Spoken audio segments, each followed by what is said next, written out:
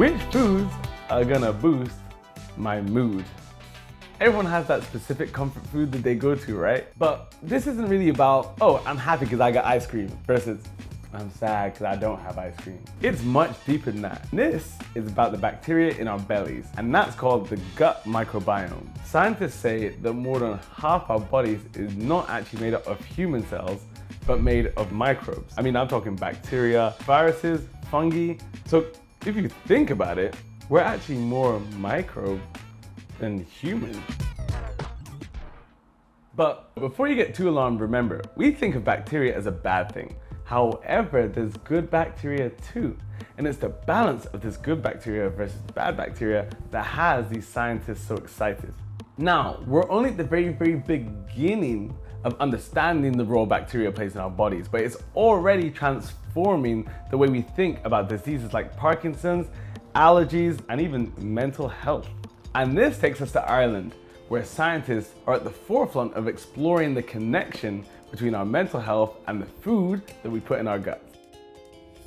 Here in the intestines, we have these trillions of microbes. And what we're trying to do is try to understand how our diet is affecting the composition of these microbes to influence what's going on in the brain.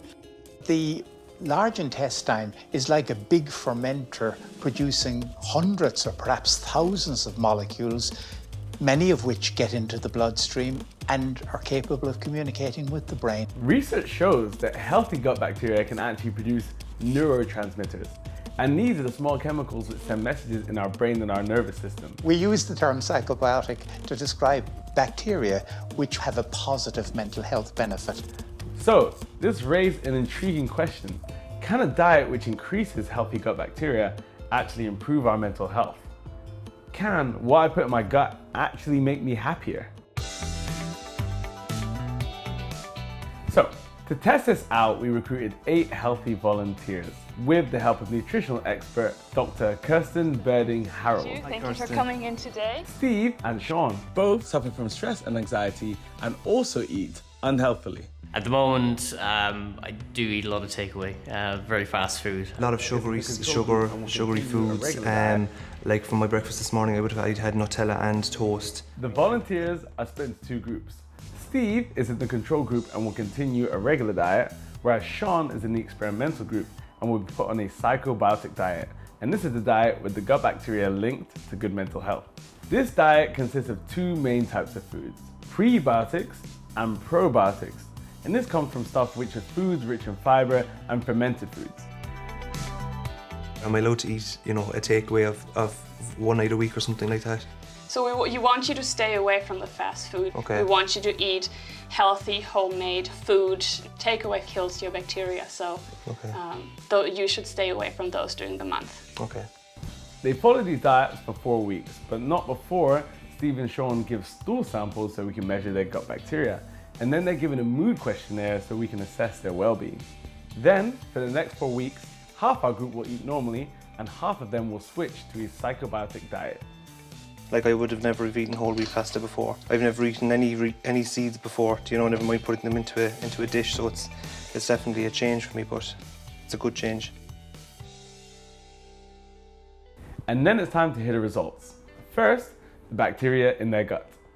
We took a poo sample to look at what was going on in the microbiome, and we found that there was a remarkable change, even in such a short period of time, in the composition of the microbiome. We don't see that in the control diet, unfortunately. Within 4 weeks of a psychobiotic diet, it's already led to a better mix of healthy bacteria in our volunteers' gut. More good bacteria, less bad. So, question is, how has this affected their mental health? What we find very clearly that those on the psychobiotic diet have much less stress compared to those on the control diet.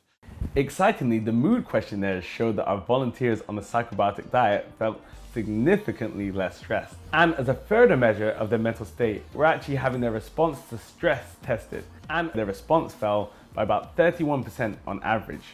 Although this was a very small study, the results are consistent with others, and this demonstrates a clear link between the specific foods we eat and our mental health. However, that doesn't mean this is an easy diet to follow. Okay, Ooh! So, let's look deeper into what is a psychobiotic diet and which foods will boost my mood. Prebiotic foods are foods that are rich in fiber and known to help feed healthy gut bacteria.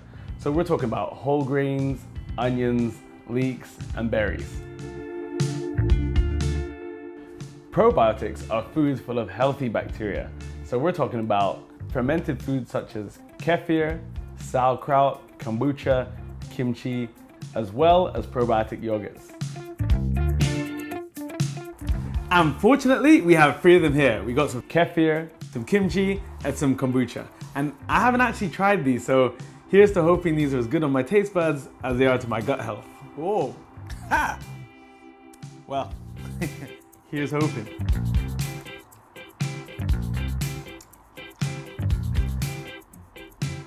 I feel like some of this may take some getting used to.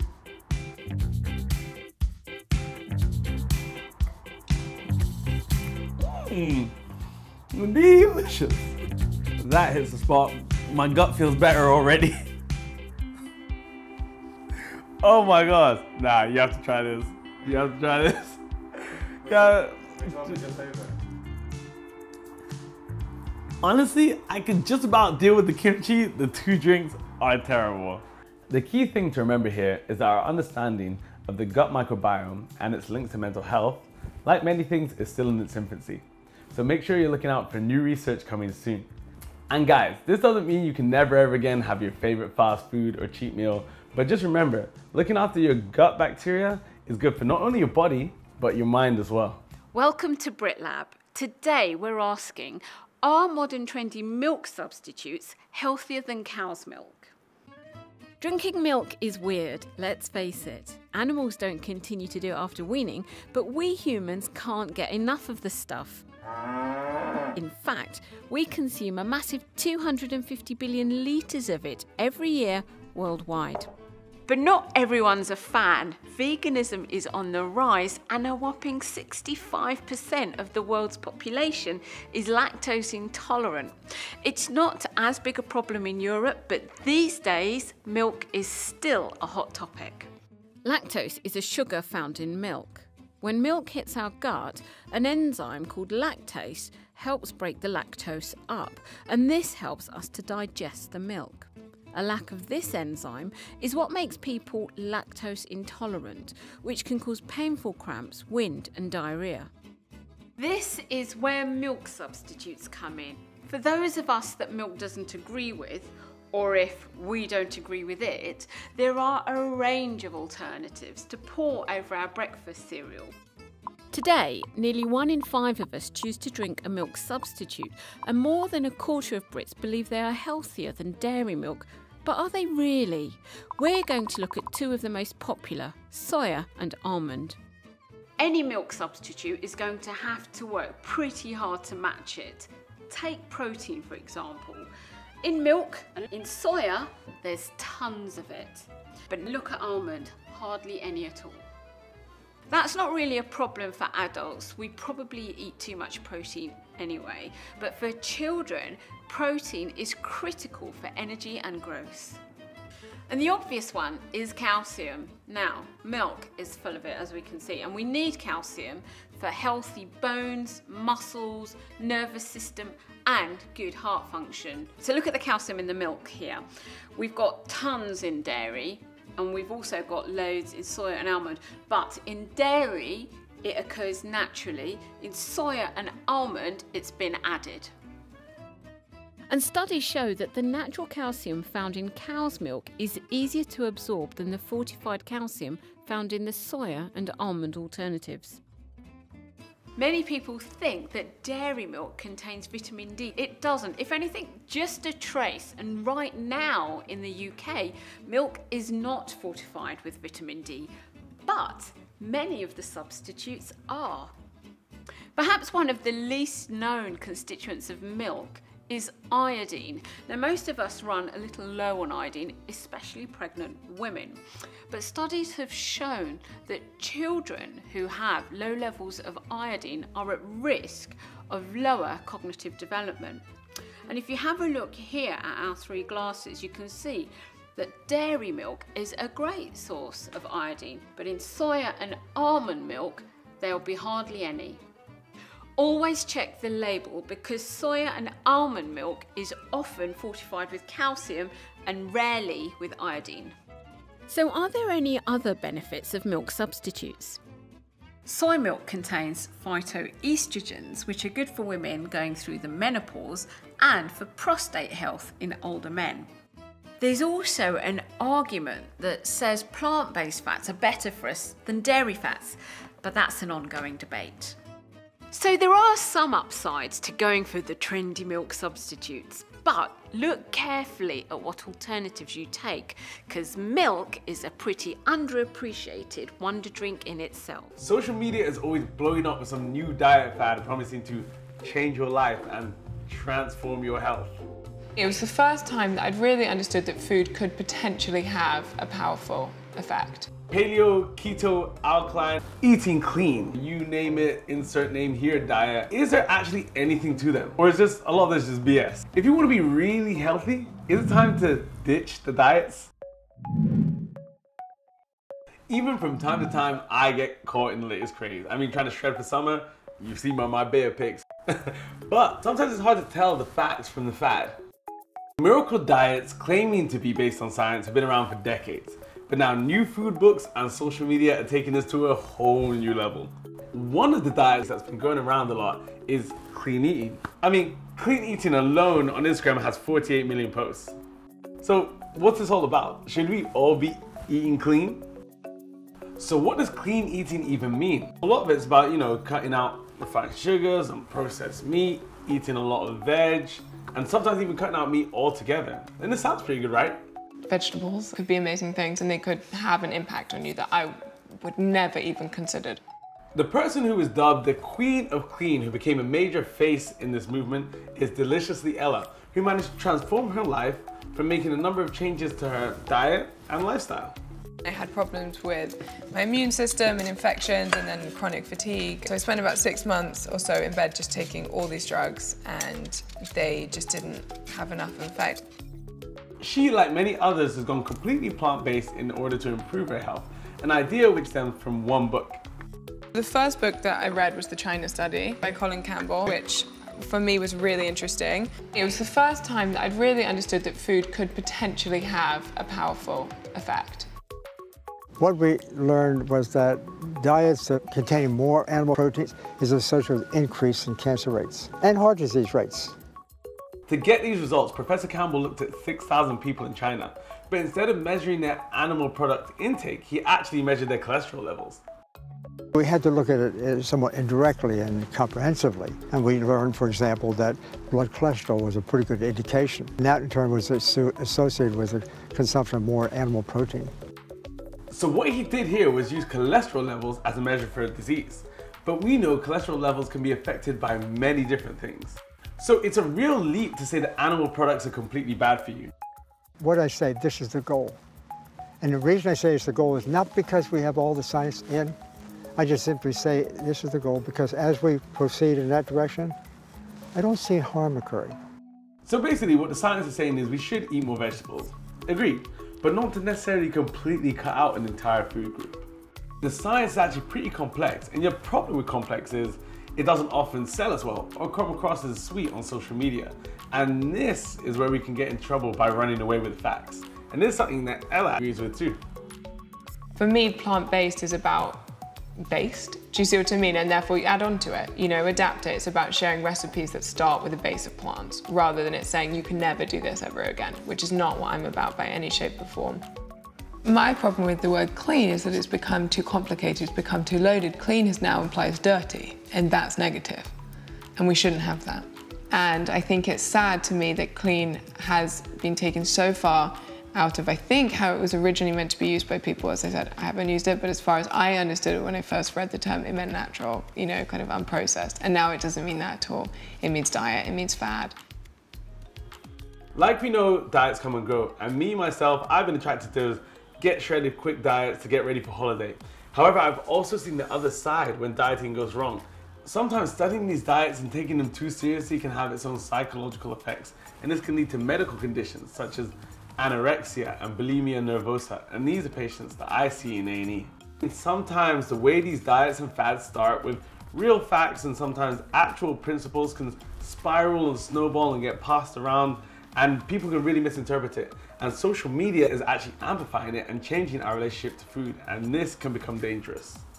Even Deliciously Ella, who built a massive social media following talking about diets, has been able to appreciate the issues that can happen with social media and how you have to approach it with caution. I think it's up to us to be as responsible as we can be to do everything to allow people not to take it out of context. To me, that doesn't stop at food, that's the whole of social media. Another recent craze I've heard about in recent years is going gluten or grain-free. The idea that apparently cutting out grains makes us healthier. So it's a no-brainer, right? Should we all be going gluten-free? We've been eating gluten and grain for years. However, the gluten-free movement is massive, selling millions of books. I saw too many people succumbing to the need for bypass surgery, stents, dying, sudden cardiac death, etc., heart attacks. So I asked my many patients, remove grains and sugars. Let's see what happens. What he noticed seemed too good to be true. Blood sugars dropped. Many diabetics became non-diabetic. Spectacular things happened. Seems like a bit of a leap. Most of the science actually comes from a study in Italy. However, it doesn't exactly back all of Bill's claims. I respect and like some of the aspects of Dr. Davis. So it's not that I'm an enemy or whatever. So of course I'll be ecstatic if he's right. But the answer is much more complex than you can imagine. He found that gluten could be harmful to the gut in many people. However, this is actually people who've already had gut issues. These people tend to be celiac disease sufferers, people I tend to see in hospital. Not everybody who eats gluten will be in trouble. So even the scientist who this movement is based on doesn't completely support it. It seems to be such a no-brainer question, but it's not. I mean, many of these free diets, gluten-free, dairy-free, whatever-free diet, these are only really necessary for people who can't process whatever the intolerance is. And these are patients that I see. So when it comes down to it, 3 doesn't necessarily mean healthy. So my advice would actually be to make small incremental changes to your body and your lifestyle and your diet.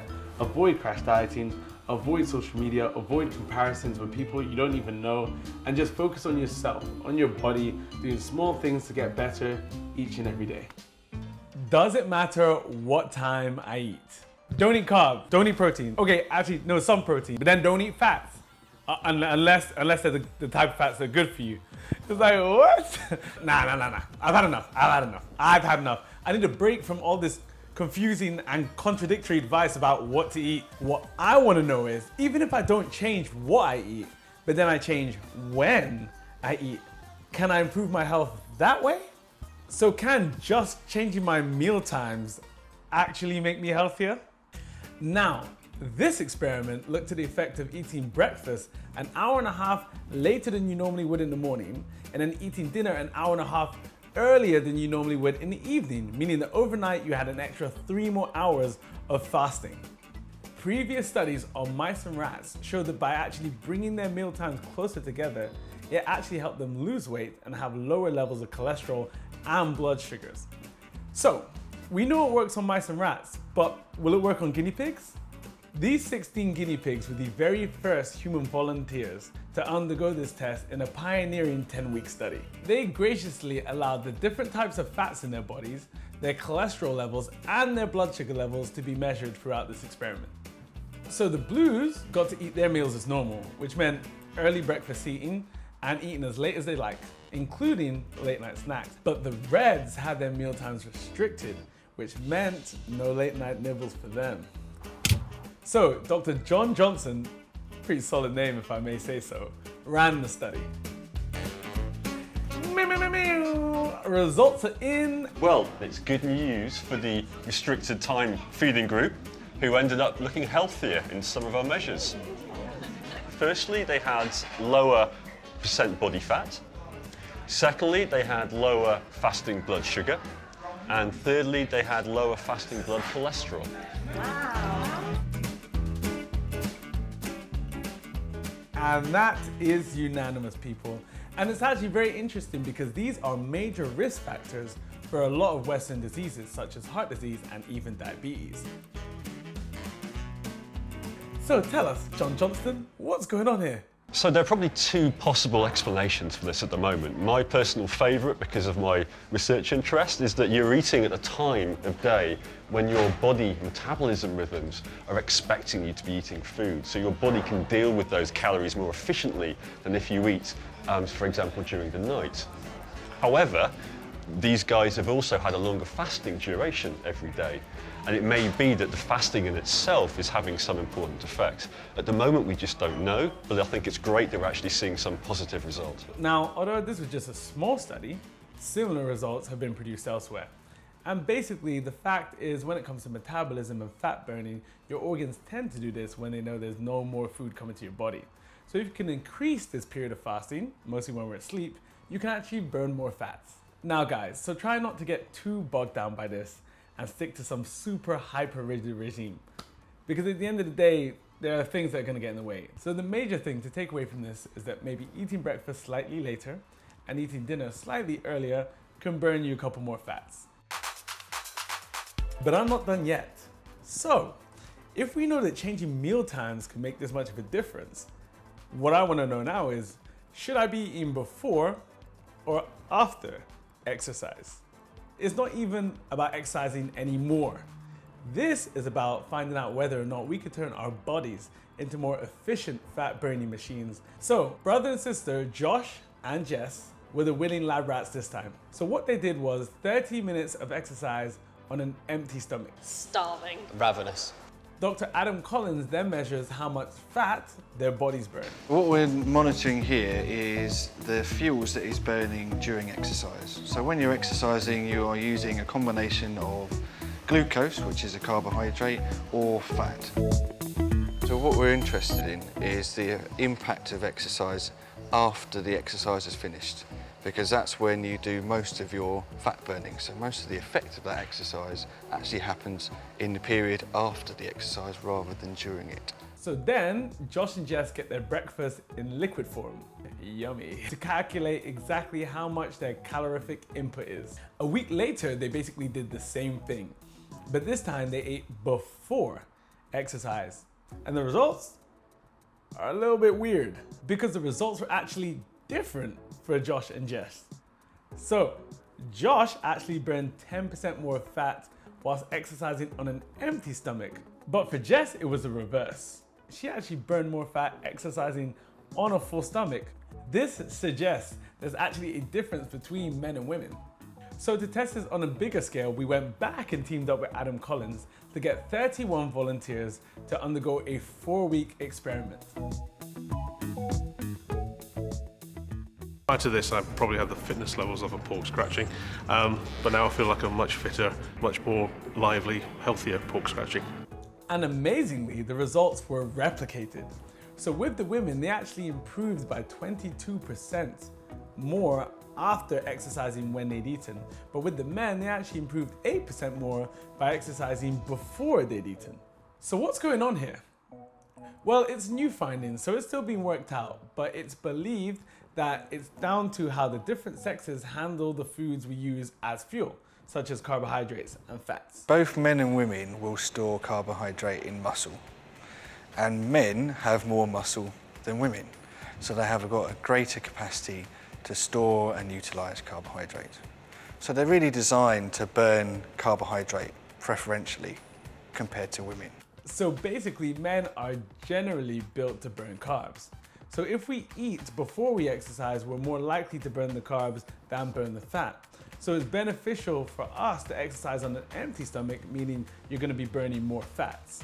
However, for the women, in general, they have more fat than men. So exercising after they've eaten is more beneficial for them for burning fats. So it could really make a big difference when you eat. Equally, it's important to keep a healthy perspective about this. Yes, these are intriguing, very interesting findings, and they can be used as a general rule of thumb. However, when the time is right for a late night snack or late night pizza, you'll know. For For a decade, Joe's been eating 1,900 calories a day. I've averaged around 2,300. Quite a few of them donuts and burgers. How much do you think you weigh? Ooh, I think probably about 180. Ooh, more than 180. More than that? Breathe in. Should be around 134, 135, 136. We just have to move it down one notch. 134. Oh, right on, yeah. We're both in our 50s, and I really don't think we look like different generations, let alone species. So how different are we? Just need for you to relax in there, sit still, no talking. Some of the simplest ways of assessing aging don't need specialist equipment. Oh, this is good. Balance is controlled by your inner ear. Okay. As you age, ear structures deteriorate and your balance gets worse. One more. You can test it by standing on your weaker leg with your eyes closed. How long did I make? 6.59 seconds. That's not very good. Not good at all. The average 55-year-old should manage 8 seconds. You're down to, yeah, you're doing well for the average 20-year-old. Over 30 seconds most 20-year-olds can manage, but it's one of those skills that drops off dramatically. I think you proved the point. Stop. You can stop, yes.